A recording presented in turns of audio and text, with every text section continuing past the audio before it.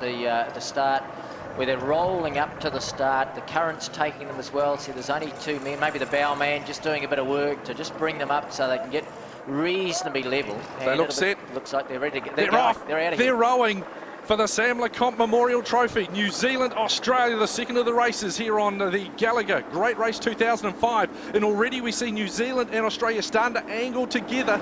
John, what are they trying to do? Are they trying to get themselves a bit of a...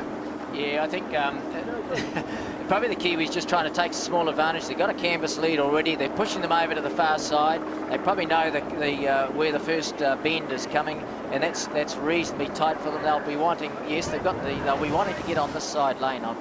It is Australia, though, as we see them just showing out ever so slightly. This first... Look at this clash of blades any minute, and we had this a couple of years ago, recall. Oh, they are just so tight. Umpires will be saying, come on, fellas, just move aside, move aside. Now there'll be no quarter given. We now see a little bit of a break there. It is Australia just with the nose in front at the moment. The first part of the track, they will just start to wheel away round to their right-hand side. Then they've got quite a sharp left-hand turn as they come up around the Hammond Park area of Hamilton. So it is New Zealand just trailing at the moment, only by around about a third of a boat length. Yeah, you can see Australia's just trying to get that edge when they know that turn's coming up, and I know Brian Richardson would have done his stuff. New Zealand were just hanging back a little and just probably trying to move over a little and then put the nail down probably as they approach that bend. You can see there's the bend coming up, so they might just hang on the outside. If they can't get a good rhythm going through there, they might just back off and then cut across the inside. So it's a slight right-hand curve that they are about to go through, but then they've got a big left and then a little sweeping sort of S-section as they come past Hammond Park before they get towards the Hamilton Gardens. Yes. It is Australia, and it is an awesome crew that they have brought over here. And at the moment, it is the green and gold with the lead, round about half a boat length. Plenty of time, though, plenty of race left for the Sam LeCompte Memorial Trophy. They're working at the moment. John, they just seem to be just trying to get into the first part of this race. How key that start? Do you think they definitely got the best of it, the Australians? I think yes, they did. But I think there's got to be a bit of local knowledge here. Okay, first time we rode downriver, that these guys, they're all experienced oarsmen. I know what's going on. The coxswain, Mark Taylor from Tauranga, he would have had a look at this and said, we know where to go here, fellas. He'd be looking at cutting across I'm sure of it, he'd be looking at getting across that other side. New Zealand men being stroked by Hamish Bond. Yeah, he's a member of the under-23 Cox 4, along with Dave Schumacher. Dave Schumacher coming up in the Gallagher, great race for the University of Waikato. At the moment, the New Zealand crew just behind ever so slightly, maybe about a boat length. Yeah. Mahe Drysdale talking to his crew, talking to the boys in front of him, talking to Matt Trott, talking to Hamish Bond. He'll be the leader of that team. He'll be really trying to motivate them as we start to come through now. We're coming to this first left-hand bend in New Zealand. They're starting to come up on the inside of them. They're getting close. The blades are getting close again, though. John, are we going to see another clash? I think we might. Happen. Yeah. I think you made a good call there before, Nigel. You saw Mahe Drysdale. He would know what's going on here. He'd take a bit of a lead role, I think, with the guys and say, come on, let's nail it about now. Coxswain would be saying to the fellas, let's go. Bit of clash of blades. Oh, this could be fun. Oh, this is a beauty. This is a Trans-Tasman challenge. It's New Zealand v Australia, and in any sport, you know it's going to be hammer and tongs. New Zealand now just starting to edge up their job. Yeah, just starting to pull it up there. They know that they've got a long way to go yet. They're going down river, as I said. They just want to get it pipping along nicely. Coxswain be under a bit of pressure. You see this big bend. They're just going around that. New Zealand is in a good position. So New Zealand at the moment on the western side of the Waikato River, Australia on the east. Just to the right of them, it's Hammond Park in Hamilton. That's where they are, and New Zealand's got the nose in front. New Zealand's got the nose in front for the first time here in the Trans-Tasman Challenge. The Sam LeCompte Memorial Trophy on the line, the Kiwis lifting. This is great, and you see their blades, look, they're synchronised, as if they'd practiced this. They're going blade for blade for blade for blade. They're moving ahead. They're now a canvas ahead of Australia. So this is good work from New Zealand, real close and hard work, this river racing.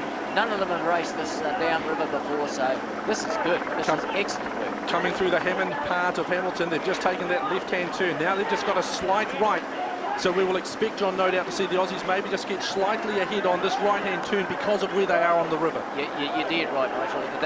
In fact, you can probably start to feel it now about them starting to come through. Ginn, we're starting to talk about, come on, fellas, we really need to pick it up about now. Just want to nail it. And that's maybe why he's got in a 4-seat. He can get a better view of what's going on just a bit further down the boat. So there he is. Ginn, himself. he's 30 years old, one of the best oarsmen probably ever the Aussies have produced, Olympic gold. Of course, that awesome foursome in 96 is now they start to take this left-hand turn. Yeah, you call it good. Yeah, the Aussies now, they've got the nose back in front. Now, the concern here, John, as we look at it, Australia around about a boat length in front. New Zealand, though, they've got the nose just on the inside of Australia. Will they be able to hold their position as we see it on the river?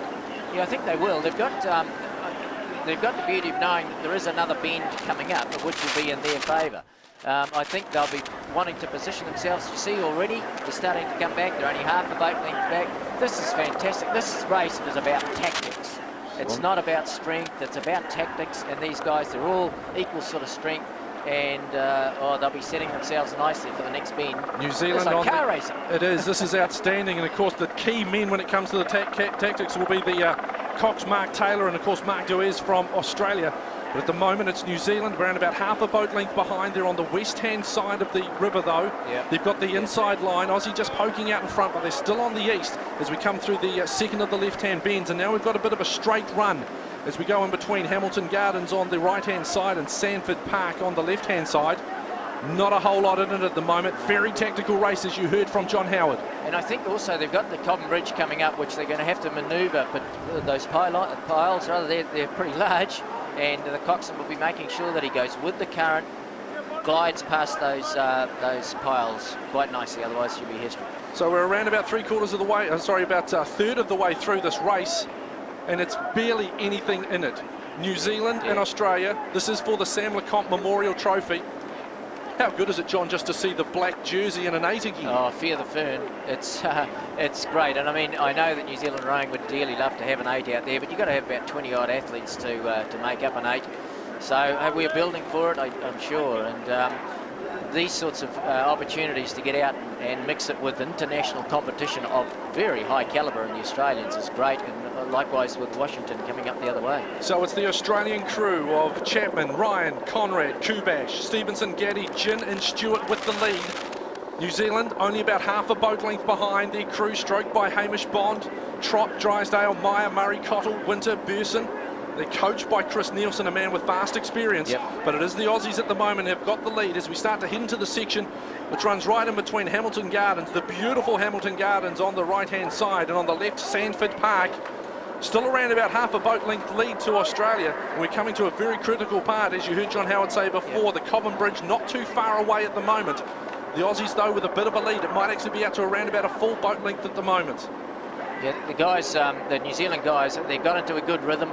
They're cutting into that inside, which I think is a good position to be. Might be back three-quarters of a boat length at the moment, but I think you'll see with every stroke they'll get a little closer. Why, gee, they're going into a bit of a narrow spot here. There are a couple of bottlenecks on this course. There's one in particular that we're looking to at Hayes Paddock, where the river gets very narrow. That's around about Hillsborough Terrace in the city of Hamilton. See, they're moving up on them already. You see, they go through that. They're hanging on the outside, which gets good current. They've come back to about a half a boat length. So they've just taken this right-hand curve at the moment, then it'll curve back to the left, as you heard John say, around about half a boat length. New Zealand in the west-hand side of the Waikato River. The eastern side is where you find the Australians at the moment. The lead looks as though it's around about a boat length and a half, but the looks can be quite deceiving. It's probably still only around